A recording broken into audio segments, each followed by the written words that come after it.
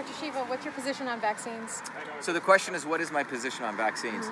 So about a year ago, I did a very interesting video. People could find it. It says Beyond Vax and Anti-Vax, which means beyond the issue of vaccines and anti-vaccines. The first thing we need to understand is that the elites, the establishment, on any issue, be it guns, climate change, they always create a pro or an anti, right? And this never lets us get to the heart of the issue. The real issue with vaccines goes to a much deeper question, which is, how do you really support your health? How do you really support the immune system, right? That's really the issue. And before vaccines were created, if you go back to the history of them, right, the way we supported our immune system was that you boosted the immune system and you were exposed to all these different kinds of viruses and pathogens, etc. Yes. Now, obviously, some people died, right? And most of humanity survived, okay? It's not, I mean, there's 7.2 billion of us, okay? So that's the broad question, right? How do you survive? And the immune system is part of our operating system. So the real issue is, how do we beef up the immune system? Now, the old model, right, was you got exposed, as I said, and you beefed it up. But around 1962, the United States government, under the leadership of John Kennedy, created the National Vaccine Act. And that was based on an old science, 100-year-old science from today, saying that the immune system was a certain type of system. It was a very rudimentary view of the immune system, a two-box model. And based on that, the CDC was created. They started creating the vaccine guidelines.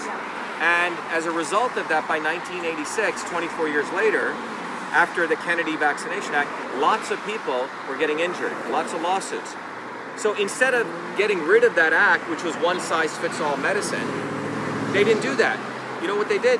Ted Kennedy, then another Kennedy, everyone needs to realize this, did a Band-Aid. They created the National Vaccine Injury Program, and it was horrible because it said if your kid got injured, you can go to courts. You went to a vaccine court under the executive branch. They completely violated the Constitution and they protected the vaccine manufacturers. That's what they did, okay? So since then, you have another Kennedy, Robert Kennedy, who's a fake fighter. He's actually all pro-vaccines, if you actually hear his video. And he says that he wants full vaccination for all. You can read his video, it says, I'm emphatically. But he's been involved in the quote-unquote anti-vaccine movement, basically not to really address the real medical freedom issue, but negotiating with legislators, talking from both sides of the mouth. My position on vaccines is that one size does not fit all. And you're looking at someone who actually was asked to deliver the prestigious lecture at the National Science Foundation in November of 2019 on the modern theory of the immune system.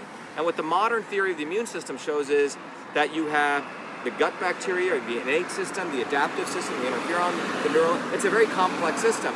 My view is that you cannot tell top-down everyone to have the same vaccines.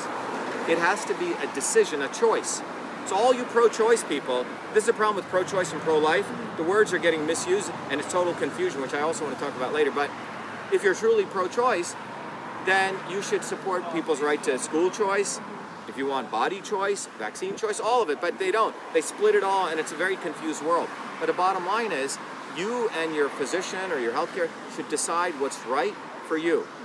That's the real issue. It should not be top-down medicine. And bottom line is that the government should not be telling you what you should put into your body, okay? And that's what we're talking about. The vaccine question is bigger than vaccines. Where we really want to go is to personalized medicine, precision medicine, the right medicine for the right person at the right time.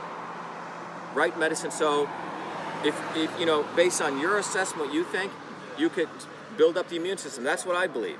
You need to boost the immune system, okay? Vaccines are a pale attempt to mimic the body's natural immunity. I hope that answers the question. Yes, it does. Thank you very much. Thank you. Thank you. Okay, be well. Vote for Dr. Shiva Ayyadurai on September 1st.